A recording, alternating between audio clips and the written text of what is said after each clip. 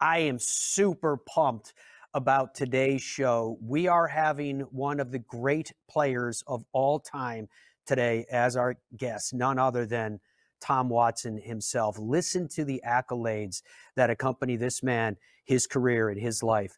A member, of course, of the World Golf Hall of Fame, 70 professional wins to his credit, 39 PGA Tour wins amongst that. That puts him in the top 10 all time. He has an 8-time major champion. He's won twice at the Masters. He won the 1982 U.S. Open. He won 5 times at the Open. A 4-time United States Ryder Cup team member in 1977, 81, 83, and 89. He had a 10-4-1 Ryder Cup record, by the way. He's a 2-time United States Ryder Cup captain, a 14 PGA Tour victors to his credit, PGA Tour champions, including 6 senior majors along the way. He's an accomplished, of course, golf course architect, including a redesign of Ballybunion's Cashin course, which hopefully we'll get time today. I'll talk to him about that, which I'm looking forward to. The work he's done with the first tee and with kids these days is second to none. I want to talk to him about that as well. His new initiative is called Watson Links. It's a pleasure to welcome Tom Watson to the show. I guess the first question I want to ask you, Tom, is how are you feeling? How are you healing up? Well, thanks for asking. It's good to be on your show, Matt. I've been rehabbing my shoulder here for quite a long time. I had a little problem with a go-kart for my grandkids and turned it over and stuck my arm out and had to have it replaced. And it's been quite a process, but it's getting better. I'm playing some golf, and I'm getting ready to go down to Texas to ride some practice on my horses to get ready for a show the following month in late April. I will be going to the Masters and looking forward to that. And actually, I'm going to be presenting the trophies at the drive, chip, and putt contest that Augusta National puts on nationally. Fantastic. That sounds like a lot of fun. Those are a lot of subjects that I definitely want to touch base with you on. I am curious, knowing you, what did you do during the period in which you were really rehabbing? I mean, it's not like you to sit still. Were you beside yourself at a time when you just couldn't do anything else? Well, it was mainly rehab. It was just sticking with the program and trying to get the range of motion with my arm get better and the strength to get better. But enough of talking about my injuries. Let's talk about golf. Definitely. Now, part of the golf that I love to talk to you about, but this is another thing that sometimes, and you and Jack Nicklaus are very similar in this regard. When you look back, you guys are so forward thinking, and it was cool to see your enthusiasm, talk about getting back on the horses again, et cetera. But have you started to allow yourself time to really reflect on the glory of what you accomplished? I'm curious where your mind goes if you do.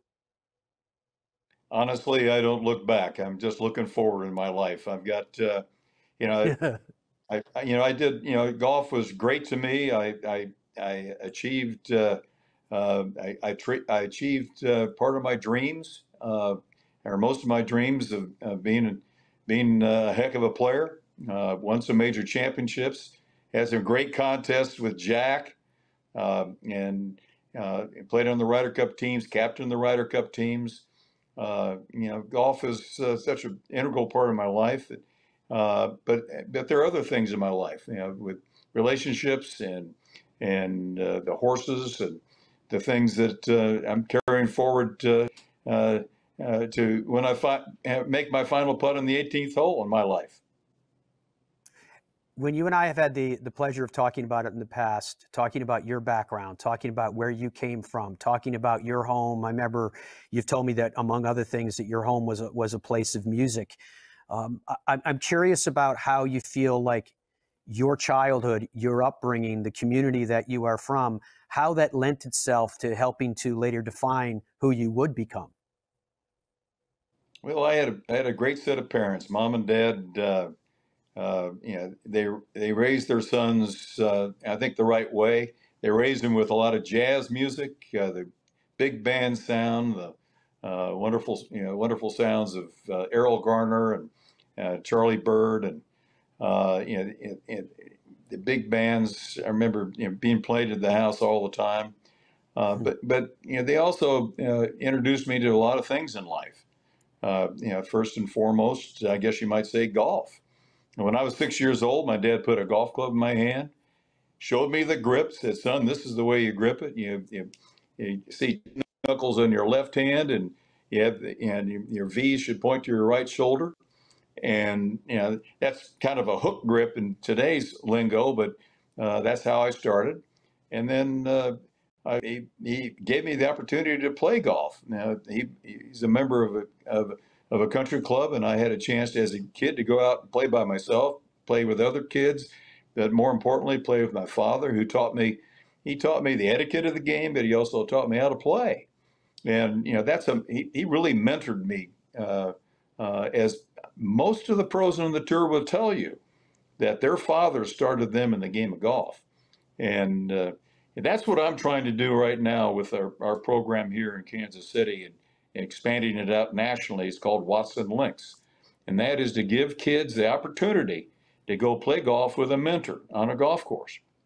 And we're going forward very fast with this. I'm looking forward to continuing on this program and expanding it so we get more kids to be able to get the access. They have free access to play, get on a golf course and play with somebody who knows how to play and knows the game, just like I did with my father. That's the whole point of this program.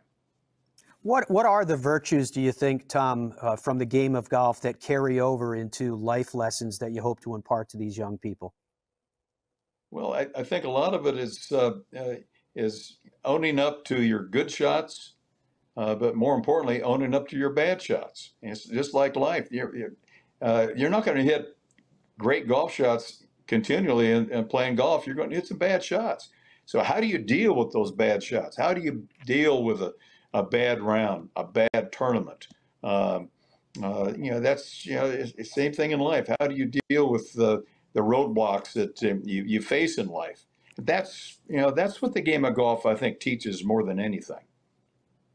WatsonLinks.org, folks, if you want more information on what we're discussing with the legend right now. WatsonLinks.org.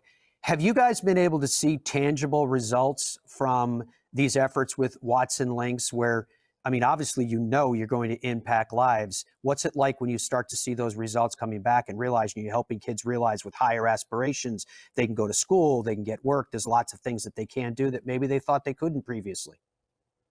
Well, that's what the game of golf does. I've been a very big proponent of the First Tee program, getting kids started in the game, learning the game. And they teach them the 9 core values, which essentially, if you look at it, Matt, that's the etiquette of the game of golf. That's how you act on the golf course. You don't yell in somebody's backswing. You stand at a certain place. You replace your divots. Things that just normally you have to do. And the game really teaches you a lot of life skills.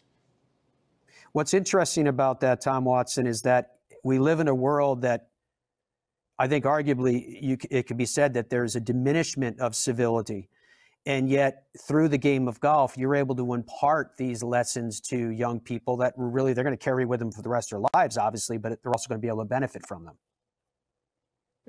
I think people who watch golf, they respect that. They respect the way that the players on the 18th hole take off their hats and shake the hands of their fellow competitors, the person who just beat the daylights out of them or won the tournament. And that's just part of respecting your fellow man. What's interesting with that is when you think about when you made your way, when you came out on tour, if you say the first golden age with golf, arguably would see Hogan, Sarazen, Jones, and the second golden age would be defined by the great American triumphant, right, with Byron Nelson, who I know you knew very, very well, Ben Hogan, Sam Snead. And you came in at a time when those latter gentlemen were still alive and active.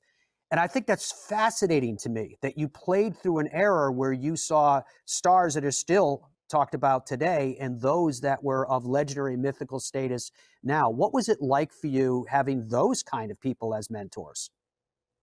Well, let me specifically address my great friendship with Byron Nelson. Byron, uh, if he wasn't the greatest ball striker and player in the world, I don't know who else would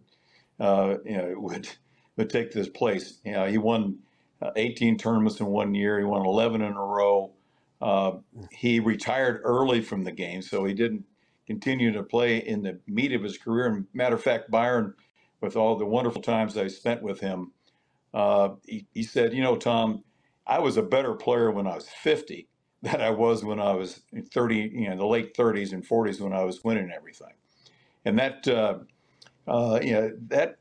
to me, just being around him to hear what he had to say about the game, how he had to play the game when he said he grew up poor as a church mouse, and money was a big deal back then. He barely had enough money to stay in the tour. He won some money out in California, and basically that allowed him to continue to play in the tour. But the wonderful, just the wonderful stories he had about his life, the players' lives, when they drove in caravans, in car caravans, rather than going by private jets. The pros do today, it seems like. Yeah, they struggled, but they loved the game. They absolutely loved competing and playing the game. Uh, those stories. When I go to the Masters, to the past champions dinner on Tuesday night, early on in my career, after I won the Masters in '77, I had the opportunity to go in and sit down with Gene Sarazen, with Wow. Claude Harmon, with Byron, and with uh, and with Sam, and with those players, and listen to their stories. So I was a golf historian. I read about them and their exploits in books. Down the Fairway by O.B. Keeler it was the Bible to me. I love that book. But to listen to their stories, it gave me an understanding of what they went through, and a foundation for my career. When I came out in the career, I looked up to Arnold Palmer. I looked up specifically to Jack. But there were players out there: Gene Littler, Julius Boros, Don January, Miller Barber. Those players right there that I looked up to. And when you're a kid on the tour, you want to impress these players so that they look at you and said, "Yeah, kid, you can play." That was my goal, is to kind of get a nod of affirmation. You can play, and that's I don't think that's I think that's universal with anybody coming out in the tour. They want to impress the players that they've watched, and they know are the great players. They want their affirmations. Incredible. The whole thing. I mean, kid, you did play. I mean, it's unbelievable, the stories and the names that Tom Watson was just sharing with us. I have a chill running right up my spine. Tom, when we talked about your background, when we talked about your upbringing, when we talked about your mentors and the people that you looked up to and your desire to impress them, was it always part of your nature to have a very, very high work ethic? Were you self-motivating in that regard? And without a doubt, I came on the tour and I didn't have a clue if I was going to ever make a birdie. Matter of fact, when I went to the qualifying school, they held it down in Palm Beach Gardens in Florida. I started out to play 6 rounds to try to qualify for the tour. And the very first hole I played was a par 5, and I birdied it. So I got off to a good start, and I qualified for the tour, got on the tour, and failed a number of times until I finally figured out a way to trust my swing, and that was kind of the late 1976, and I took that swing thought into 1977, and my career really blossomed after that. But my start on the tour was it was uncertain, but I did know one thing: I was going to practice harder than anybody out on the tour, and I don't think anybody did practice any harder than I did. It's fascinating, isn't it? Because those were back in the days when you guys didn't have easy access to coaching or any type of technology to help you to know what your face Video. angle is, the position, yeah, videos, etc. And we had to pay for our practice balls. Absolutely incredible. Tom, what's remarkable, first of all, I have to note to people in case they're not aware of your specific career and when you started to win your major championships. When Tom Watson says that he found something in his swing around 1976 that carried into that remarkable year of 1977, which I'm going to talk to him about in just a moment, consider the fact that this man was already a major champion by that time. It speaks to just how remarkable it is that he has achieved what he has. From those early days on, how were you with sleeping on a third round lead coming into the final round? How did you sleep that night before? I slept longer, but I dreamt more. I didn't have a problem sleeping, but I dreamt more. I remember that. Good dreams?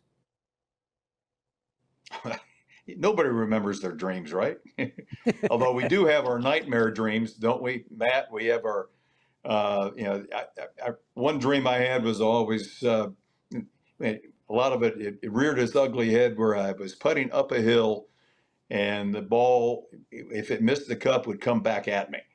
It would come, it was like, actually, when I was a kid, I used to practice on the carpet at home. We had this little device, basically a metal device that had a hole in it, and you put it along the carpet, and it'd go up to the hole, and the ball would return to you. But if you missed it, the ball would go up and then come back at your feet. So maybe that's what instigated my nightmare dreams about being on the golf course and the ball came back at me. I had to make it for it not to come back at me. That's the thing. Oh, well, that is tough. But you were great as a young man. You were very aggressive with your putting. I don't think I've ever had a chance to talk to you about that in all the conversations that we've had over the years. Was that natural to you, that instinct that you were going to go for it, and if you missed, you knew you would make it coming back?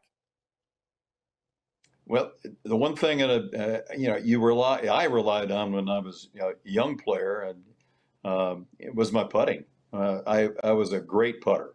And so if I knocked it 3 feet by or 4 feet by, I knew I was going to make it coming back. It's not that way anymore. In the last half of my career, it wasn't like that. When we were talking about inspirations and mentors to you, you had told me in the past that Bruce Edwards made you better not only as a golfer, but as a person. What did you mean by that? Well, Bruce was a man. He carried my bag for some 30 years and what I loved about Bruce was his attitude. He never was down. His glass was always half full. No matter how badly I was playing, he was there cheering me on, kicking me in the butt, trying to get me off my pity pot. Sometimes you get mad. I got mad quite a bit when I wasn't playing well. He said, "Come on, let's get it done." And I go to the 70s first hole at the U.S. Open at Pebble Beach. I'm tied with Nicklaus in the last round, and I hooked my 2-iron into the left rough, and I walk off the tee with Bruce off to my right side, and I said, "Well, that's dead." And he said, "No, come on, let's get this thing up and down." And that's Bruce for you. And fortunately, luckily, I chipped it in. When you chip that in, this is such a great story. When you chip that in and you proceed to dance around the green, you were pointing. Were you pointing at Bruce, and what was that for? Well, to continue the story, when he got up to the ball was left to the green, probably 15 or 16 feet from the flag.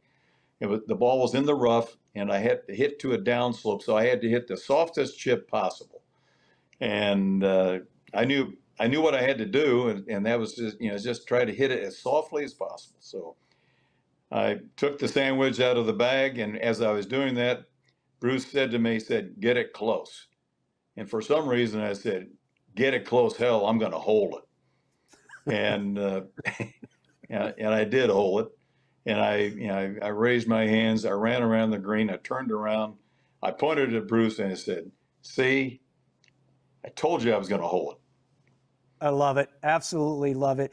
You also came from a generation that I can't think of any of you that have ever told me that you used a sports psychologist. And maybe you had, the Bruce Edwards of your life, or someone else who was a shoulder that you could lean on. But where did the toughness come from that generation? I guess is the way I would want to ask it. That you guys were able to figure it out for yourselves out there. Well, I'll tell you a little story that it makes you tough. I was sitting in the locker room at the Colonial Country Club playing in the Colonial Invitation. I just had a good Friday round, and I was sitting in there, and Julius Boris was sitting behind me, and in walks. Let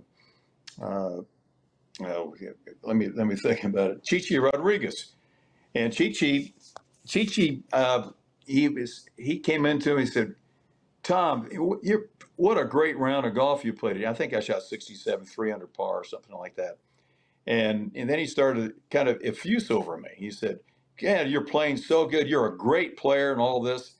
And Boros in the back of me said, "Yeah, I'd like to have all the money you pissed away."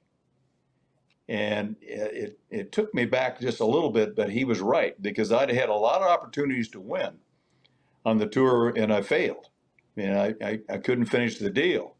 And, that's the old guys. The old guys in the tough, putting you, on the tour, putting you in your place.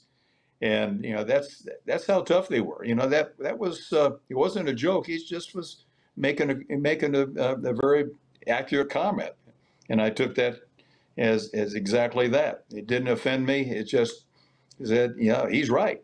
I've got to do better. I've got to learn how to win," which I finally did. And many, many times at that. Since you brought up Colonial, I guess it's a perfect time for me to ask you about how well did you know Ben Hogan? Did you get much of an opportunity to spend time around that legend?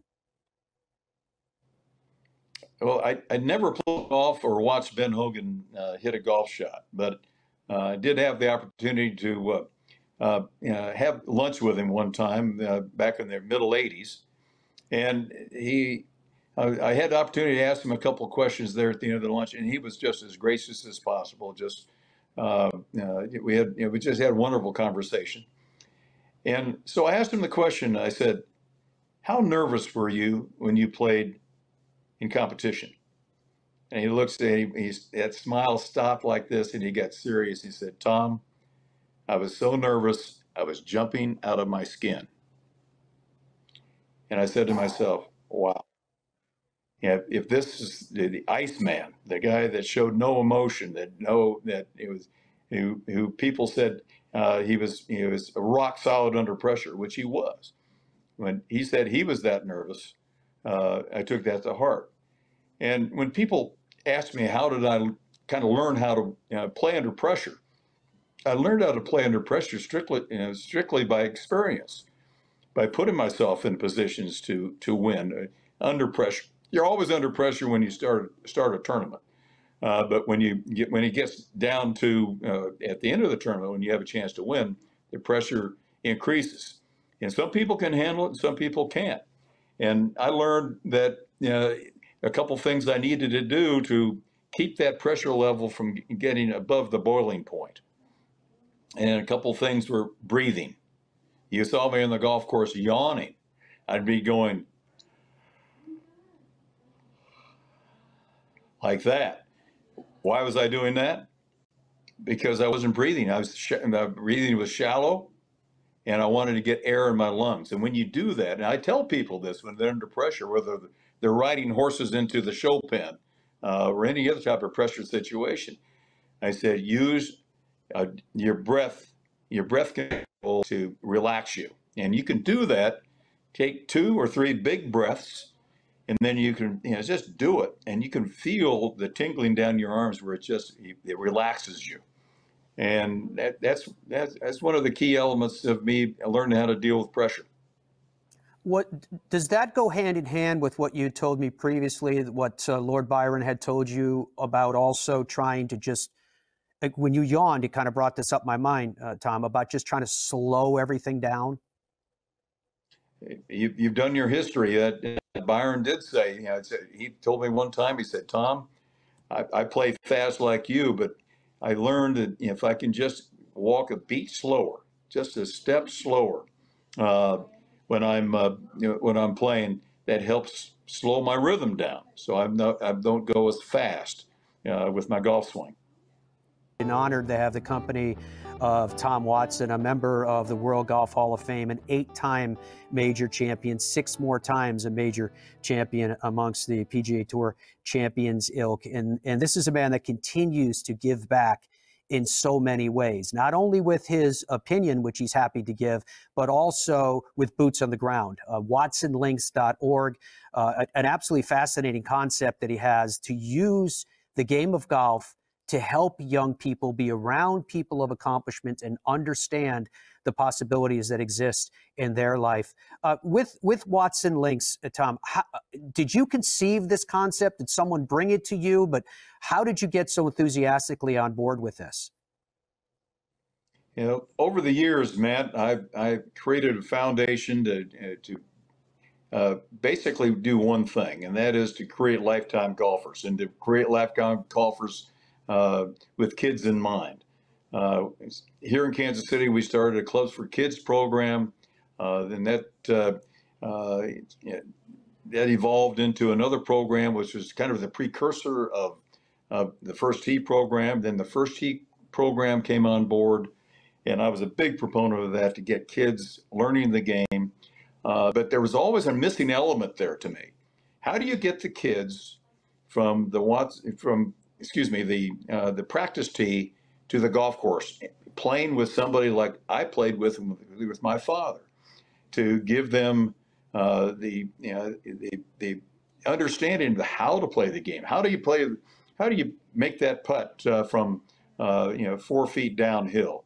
How do you read a green? How do you hit the ball out of rough? How do you hit it off an upslope? How do you hit it off a downslope? How do you hit it out of a bunker like this? And have real golf course experience. And it finally dawned on me, a program like we have now in Watson Links is the way to do that. It's the missing link, is to get kids who don't necessarily have the access of playing golf, or especially not playing golf with somebody who knows how to play and loves the game with a passion, to get out in the golf course with those people. I get back to the way I grew up. I want to give back to that in the same sense that my father took passion and the love for the game, how to play it, and how to act on the golf course. Kids today, if they get started, they want to know how to play real golf. They want to know how to act on the golf course. And our Watson Links program gives that opportunity to these kids. WatsonLinks.org, folks, for more information. I want to jump back to 1977 at that Masters, because you referenced the year 1977, and it was so remarkable for you and for the world of golf for multiple reasons. Final round, through 16 holes, you are tied with Jack Nicklaus. Could you take us through, with your memories, what you did on that Sunday on the 17th hole? What was the edge? Before the 17th hole, I was I was going neck and neck with Jack. Jack birdied 13, I birdied 13. Jack birdied 15, I birdied 15. We're still tied, and I'm nervous as a cat on a hot tin roof. And I get up to the 16th hole, and I had a choice between a 5-iron or a 6-iron. And I said, I'm going to hit a cut 5-iron right at the flag. I'm going to go right at it, because I was feeling very confident about my golf swing. And when I made that swing, it was about a 3/4 5-iron. It wasn't a full 5-iron. I hit that shot, started right at the bunker, and it cut back to the flag.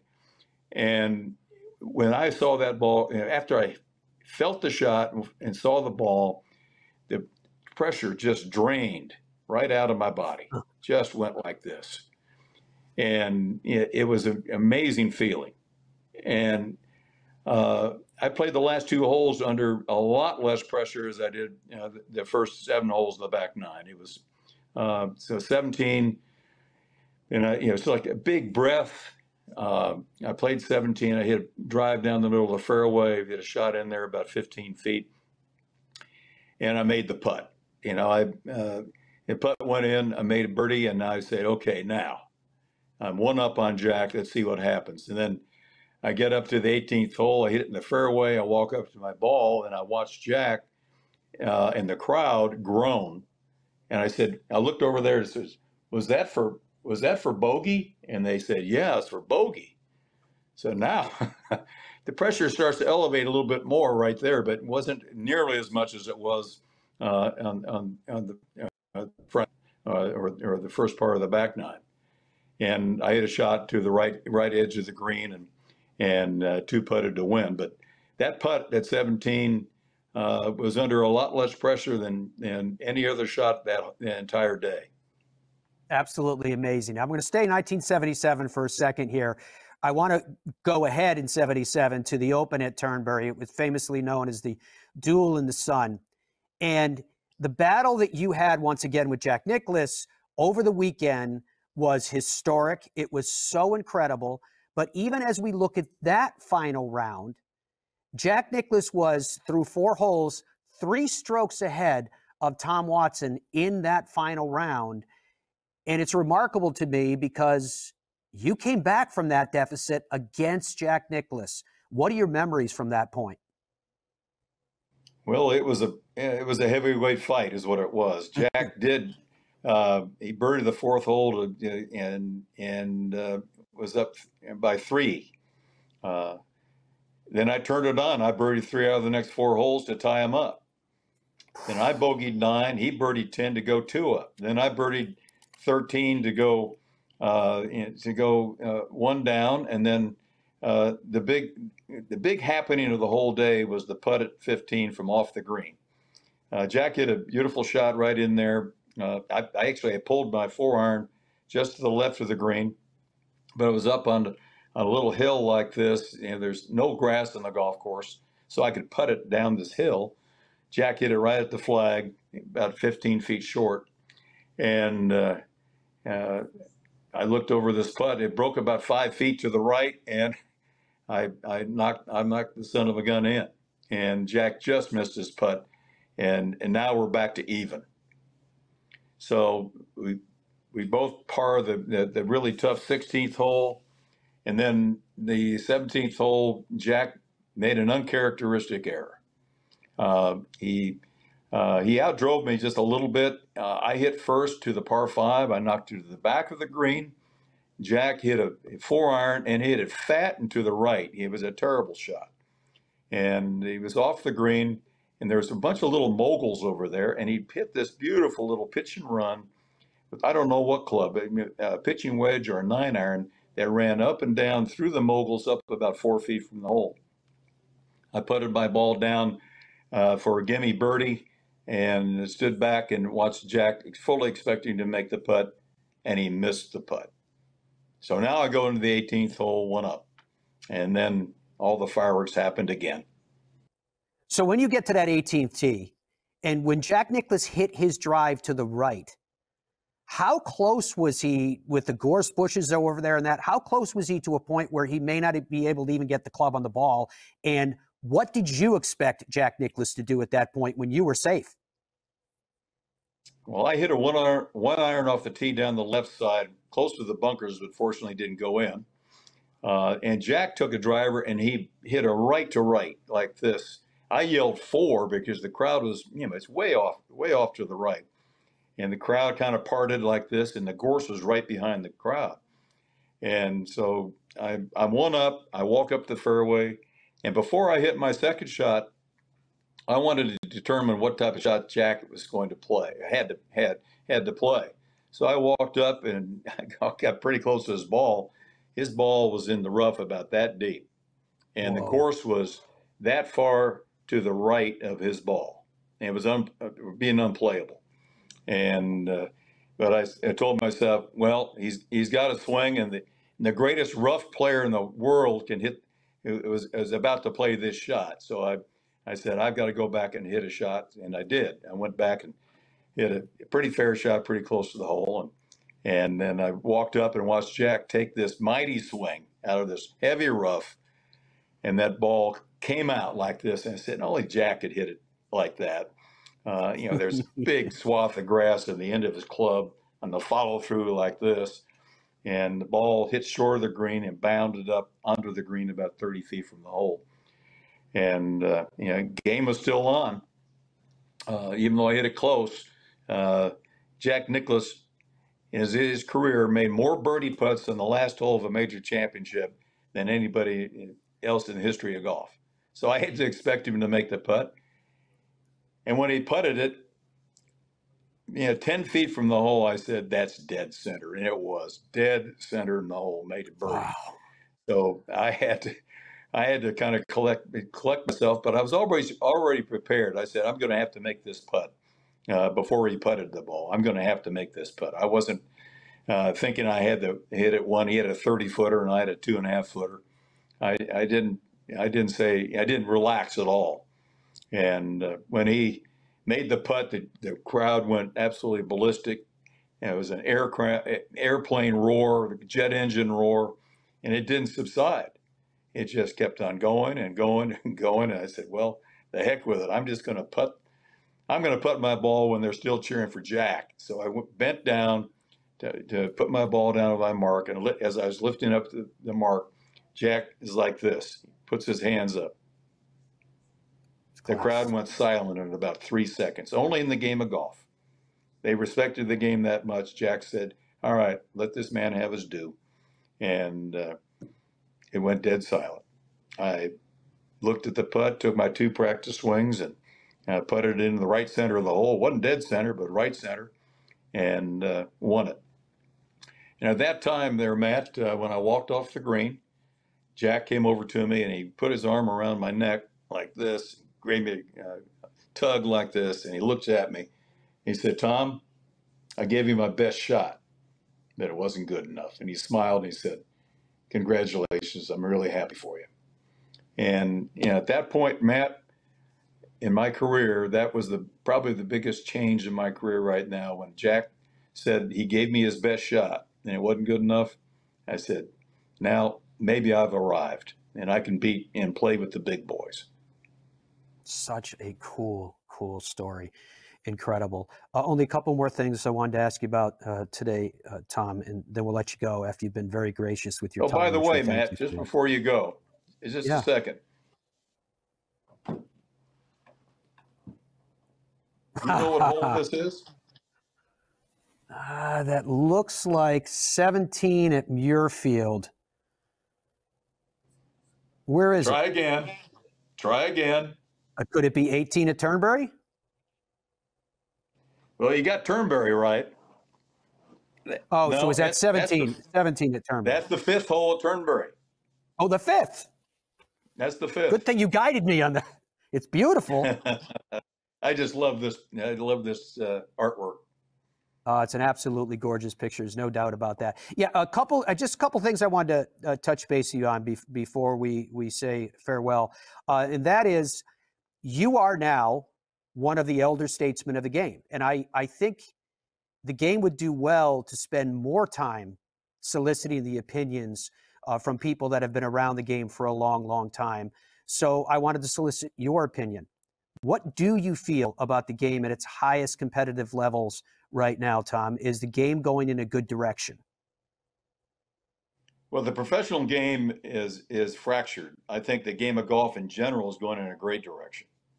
I love the increased number of golfers that we see, especially the kids and the women, who are more kids and more women are playing the game. COVID had a big effect on that, but it's still continuing. There's an after effect to it, and that's really good for the game.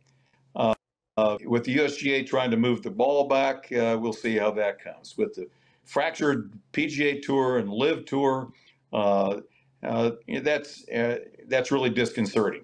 It's hurting the game, and I would hope that the powers that be on both parties would get together and come to the conclusion that it's not good for the game to fracture it and take some of the best players and play on one tour and some of the best players play on the other tour. Something needs to be done, and I hope it's done quickly. And Tom, the last question I would ask you today, many, many years down the road, pray, what do you want the legacy of Tom Watson to be? Very simple. When Julius Boros said, yeah, I'd like to have all the money you pissed away, Watson, that wasn't an affirmation. That wasn't an affirmation that I was a player. I just want my peers to say, you know, that Watson, he was a hell of a golfer. Mr. Tom Watson, you were a hell of a golfer. There's no doubt about that. Thank you so much for the time that you've given us. Thank you for what you have meant to the game. Good luck with Watson Links, watsonlinks.org, folks, for more information. It's always a pleasure to catch up with you, sir. Matt, it's always a pleasure being in your company. I enjoyed your show.